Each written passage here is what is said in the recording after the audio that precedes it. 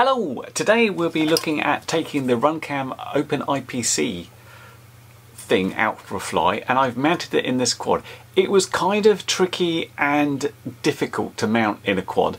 I didn't do much videoing of what the bits were that was going wrong, but I did a little bit. Take a look at it here. Wow, we've got somewhat of a mess on the floor. What's going on here? Well, I had this installed in here and it didn't work, basically. And I found two issues. I found that this connector could be a little bit dodgy, so I went and soldered on directly. I'm running it from here, which produces a 10 volt output here, but I noticed the fan could go and didn't quite seem to work. And when I tried logging in the system, it would shut itself down and sort of say connection reset and that sort of thing. I thought that's weird. So I'm running it directly from this 4S battery and it's a lot happier. We've got a picture. Where's my camera? There it is. Hello. And yeah, although it says it works on 9 to 30 volts, it's not quite the case, it seems, in my opinion. The 10 volt power supply I'm getting, perhaps it doesn't put out enough like amps to do it or something, but it doesn't seem to work. So I'm going to have to think of something else for this quad before I go ahead and finish the install. But as you can see, I eventually got it in, and it works on a quad where you've got a space behind the main stack to get it in place. As far as the power goes, I'm taking a 6S directly from the battery and powering it that way, which is fine. So yeah, that's what it looks like. But just before we go and actually fly this, a quick word about our sponsor today, which once again is PCBWay. PCBWay, as its name suggests, can prototype and assemble PCBs for you. If you design your own PCBs, then you probably know this already. Now, I don't have much of a clue about PCB design, but with open source hardware becoming more of a thing, you'll often be able to get a Gerber file for a project which contains the PCB design, send this to PCBWay to get your own PCBs made without needing to know anything about the design process. But it's not just PCBs. CNC machining, laser cutting, sheet metal bending, 3D printing and injection molding are just some of the extra things they can do, and in materials that are way out of reach for most hobbyists. So if you want to have a look at having them make something for you, check them out at PCBWay.com. And now, on with the video. Well, hello, we're in the field and we're here to try out the RunCam version of OpenIPC, which has been stuffed in here, and it's been a little bit hit and miss, this one, because I found that it's very sensitive to having things placed between the boards, essentially. This was working when I left it. I couldn't get telemetry going on this version of Betaflight. I'll be recording into the tablet using the actual Wi-Fi adapter they sent. But in order to view this through the goggles, because this has it's not a very fast tablet, it's quite slow at decoding it. If I put a USB hub on it, my latencies will go up and up and up. So I'm using my original MVR board here, which ironically has the Emacs Wi-Fi adapter, and you haven't seen the Emacs stuff yet because I haven't talked about it in the review yet, but I'm also testing it out the same day. So I'm trying 2 OpenIPC quads out. Let's hope they work. Let's see what happens, shall we? So yeah, I'm going to power up and let us see. I'm just going to go for a fly around and see what happens, basically. So it's armed. Air mode is on. Okay, what do I think of this so far? Well, this seems alright so far, I have to admit. Feels absolutely normal right now. Why am I leaning over there? That's weird. So yeah, this is not really detecting what I'd call much latency or any, and this is possibly mostly to do with the fact that, you know, I don't fly super quick or super, you know, flippity-floppities and stuff. The most disturbing thing is I've got a full OSD that's completely blank, so I'm going to have to sort of figure out how long I've been going for and see how it feels. I mean, I am taking it quite easy at the moment, and that's kind of on purpose, because I need to know how the VTX will respond and how the quad will respond. At the moment, it feels feels really good. Now I have to tell you, of course, that I'm using this through the NVR, and that means I've got better latency than using it on the tablet. It would be better still using the, I've forgotten what it's called now, that little single board computer thing, which name escapes me. Let's see how the picture looks when I go through here. Getting a little bit scrabbly at the sides there, going through things. But, you know, this is just like flying a regular quad. It's quite reminiscent of flying walks now, to be perfectly honest. Yeah, this is going 720p 60. So to get the best latency on the tablet, it would be 720p at 120. The reason it's not at 120 is because the NVR can only handle 60 frames a second. So, you know, we'll stay at 60 frames a second. The real pain in the bum for me is I don't know what my battery is, and I don't know how long I've been flying. I'll work it out by the amount of packets that's been sent, but no, this has been powered on more longer. But yeah, this is feeling really good, actually.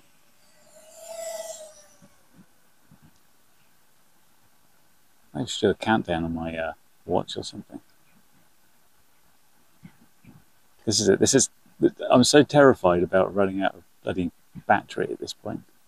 That would really ruin my day. So I'll do one more little lap and then I'll come in. But right now, it just breaks up a little bit there. It's looking good. I'm staying in the field for a very specific reason. Of course, if we have a problem. But oh, we just got a lock up there, and right in the wrong place. Whew.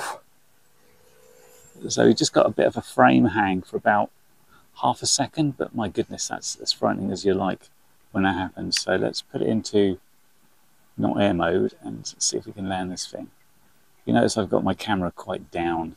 Again, on purpose, so I'm not going too fast all the time. I've got a good handle on what's going on. But yeah, right now, I'm not really having a problem in terms of latency and stuff like that. Christ, it's the water being kicked up there, can't you? Whoops. Landed. A little bit wet, but I think it's okay. So I wanted to give you my sort of live initial feedback there in the first flight, but while this second flight plays back, I'll explain a little bit more about actually what we're seeing.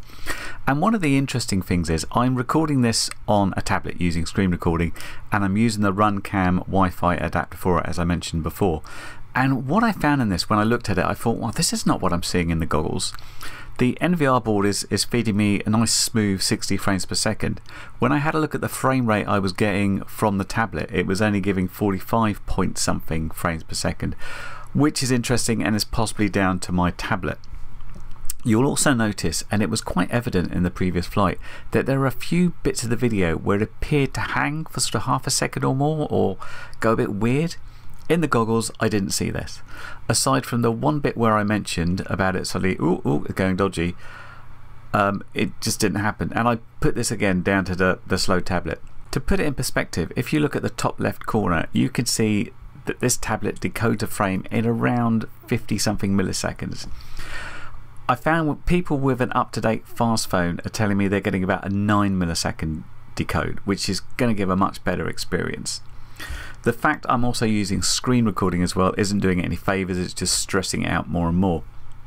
I can't be 100% that's responsible for the tablet not being as good, but it seems reasonable because I've also used the RunCam wireless USB adapter in my NVR to fly with, and that was silky smooth once again.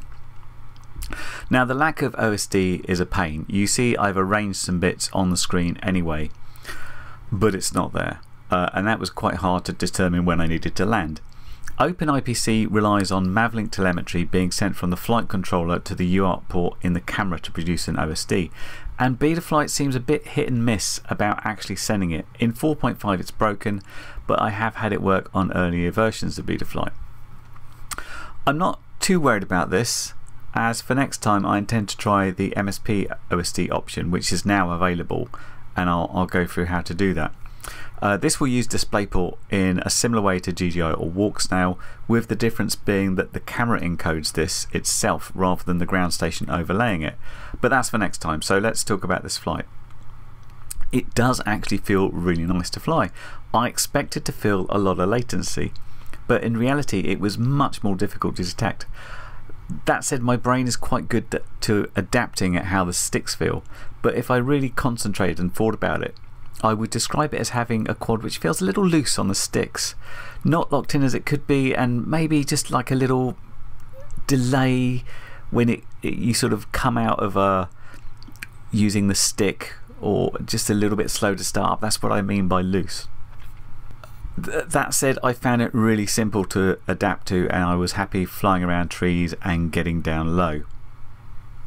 Range wise, I took more of a look in my last LiPo, and I went to the ends of each of the neighbouring fields. Now this isn't any more than 500 metres, but within that I didn't seem to get any degradation in picture. And remember, my receiving antenna for the video is less than 12 inches off the ground. It's just sat on top of my bag, which is not ideal. But yeah, that seemed to work really well. I was really impressed with how the whole thing worked and the sharpness of the picture, which looked really good. So there's a few things missing from the start of the video. I should say that if you wanted to know more about what the board looks like and how it's set up, check out the first video, and there's a link here. There's also been an update on the software used on the tablet. Previously I used a package called FPV View. This has since been discontinued, but has now been forked off as Pixel Pilot, which you can find under the OpenIPC's GitHub repository. So as far as the flying experience goes, from the point of view of how it looks and feels, I'm really impressed. It was much better than I expected. I'm just sorry I couldn't show you my experience I had in the goggles. And this is where the hole is in OpenIPC right now. We have now an easy way of hooking things up, but it's still not particularly convenient. And what I mean by that is, if you just had a phone or a tablet, flying through that would be tricky. Can you just imagine the reflections from the sun? And using a USB-C hub to HDMI out to your goggles is not particularly easy or practical. With the NVR board I was using, people have mounted these to goggles, and certainly the Redaxa has been mounted. The Redaxa has a reasonable way of recording DVR as well. You can use a switch and hook it up to a few pins. The NVR can record to a USB stick, but it relies on detecting that the quad's been armed, which is a problem with the telemetry not working right now. Of course, the way forward is a more convenient and simple goggle module that easily mounts on goggles and has built-in DVR recording. I've no doubt that this is coming, and right now I don't want to buy Redaxa as a DVR and VRX. I'd prefer to wait for a module to come along. So in conclusion, it's quite a pain to get into a quad. It doesn't mount as such, but this is really still a prototype product. RunCam are testing the waters with this, and hopefully we'll see more refined VTX camera solutions coming. As I mentioned, for the next flight of this, I'll be looking at getting the MSP OSD working, so I can actually see what's happening in the quad, and might even get the voltage, which would be handy. But before that, I'll also be showing you the Emacs OpenIPC products, so keep an eye out for that video. In the meantime, many thanks for RunCam for sending me out their product to look at, and of course you can find links to it in the description below. I hope that review's been helpful, and I'll see you in the next video. Bye for now. Well, you've made it to the end of the video, so thanks once again for watching. If you like what you saw, then please consider subscribing, and if you really like what you saw, then be sure to check out the link to my blog for a variety of ways in which you can help support this channel.